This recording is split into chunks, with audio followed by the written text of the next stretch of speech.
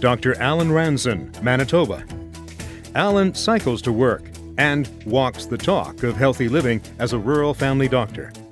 After starting his career in his hometown of Carberry, Manitoba, Allan later practiced as an anesthetist and emergency room physician in Brandon before moving to Hamiota in 1987, where he continues with rural family practice. Allan has served as Chief of Staff at the Hamiota District Health Centre and a committee member of the Assiniboine Regional Health Authority, where he pursues his special interest in diabetes prevention and treatment for nearby First Nations communities. Allan a présidé plusieurs comités du Collège des médecins et chirurgiens du Manitoba. Allan fait du bénévolat au sein de groupes locaux, y compris le Heritage Arts Centre et des ligues récréatives de hockey et de baseball. Il est un fervent défenseur de la Banque de céréales vivrières du Canada qui envoie des provisions dans les pays en développement.